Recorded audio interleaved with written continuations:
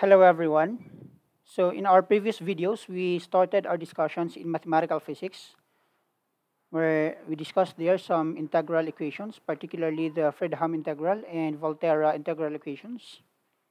We will still continue that one no, in our next series of discussions or in our next sessions. We also discussed some problems in vector calculus, where we considered the divergence of the Coulomb force and gravitational forces. We also considered some problems involving the position vectors, no, where we get the gradient or the divergence of our position vector and so on. Now, today I decided to start our series of discussions about group theory, which, as we know, is a very important theory, no, or is a very important discussion, not only in mathematics but also in physics and engineering, particularly quantum mechanical systems and classical systems. So this is actually just the part one of this series of discussions. Particularly, we will be discussing the definitions, no, or some of the overviews about group theory.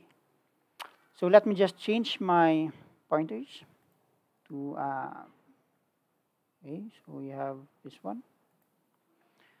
Okay, now when we are talking about group theory, it's actually a mathematical framework for describing symmetries of classical and quantum mechanical systems. And as we know, symmetries, okay, our many physical systems possess symmetries. We have, for example, we have the Lorentz transformation, we have the quantum chromodynamics, and so on. And the good thing about symmetries is that it leads to some conservation laws, which makes our problem easier to solve. And basically, the mathematics becomes lessened. The hassling is not that long, and the solutions is really very straightforward.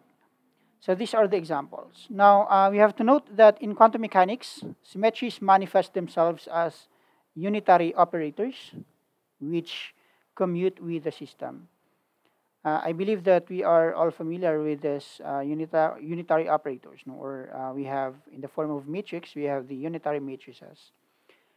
Now also, a group theory is a set of objects or elements like symmetry operations called the elements of G. Now, so here we denoted our group as G. So of course, the elements of the group. Okay, there are elements of the group. Say, for example, if we have groupings here, we have group 1, we have group 2, and we have group 3. So basically, there are members in a particular group. And those members in group theory are what we call as the elements of the group that may be combined to form a well-defined product in the group that satisfies the following conditions or properties. And we really have to consider these properties for us to really be able to say that this quantity or that this thing is a group. So these are the properties of the group. The first one is the so-called closure property, where basically if A and B are elements of the group, no, or as what we said earlier, we could just imagine this one as like the members of the group. So we have group 1. So if A and B are the members of the group, then the product of A and B, of course, is an element of the group, or the combination of A and B is, of course, an element of the group. We also have this associativity. If for all A, B, C element of the group, okay, we have A times BC is equal to AB times C, which means that for this associative property, we can actually regroup this one. It's either we multiply BC first before multiplying it to A, or we multiply AB first before multiplying it to C. And that's what we call as associative property. And we also have here the identity element. No? For some mu, or there exists a mu, an element of G, okay, where A, the element of the group A, multiplied by our identity element is, of course, this is always equal to A. And the reason for this is because, as we know, the identity element has a magnitude 1. No?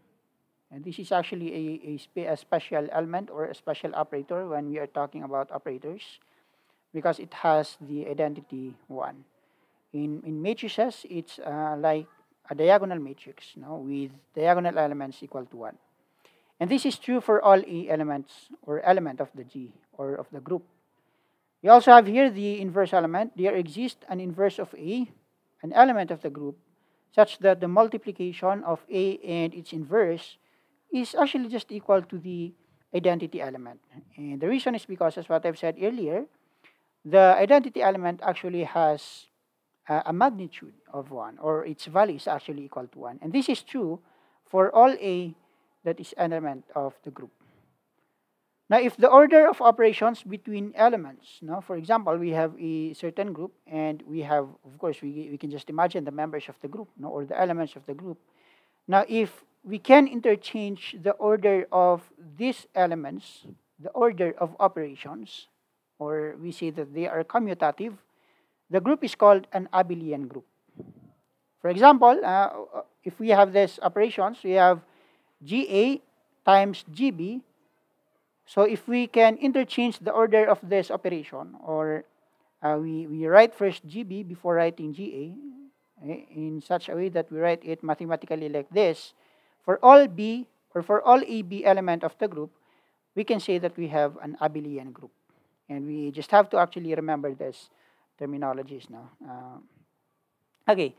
Now, this is an example of the group. Now, suppose we consider a counterclockwise coordinate rotation in 2 dimensions.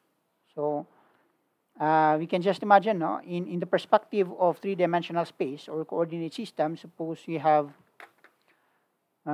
suppose we have here the, what is this? In 3 dimensions, suppose we have, this is the x-axis, this is the y-axis, and this is the z-axis. So if we consider, for example, a counterclockwise rotation with respect to the z-axis, or if we rotate this, if we rotate the xy plane, so we expect that this is a function of psi, where psi is, of course, the rotational angle, or rotation angle, such as this one, for example. This is psi. So, of course, we have here a vector, which we call as x prime ket, which is equal to this column matrix.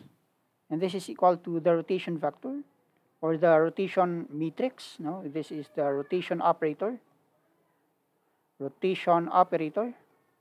Or in the matrix form, this is the rotation matrix, multiplied to the original coordinates x and y. So this is equal to cosine of psi, sine of psi, and we have negative sine of psi, we have cosine of psi, times, of course, times the xy.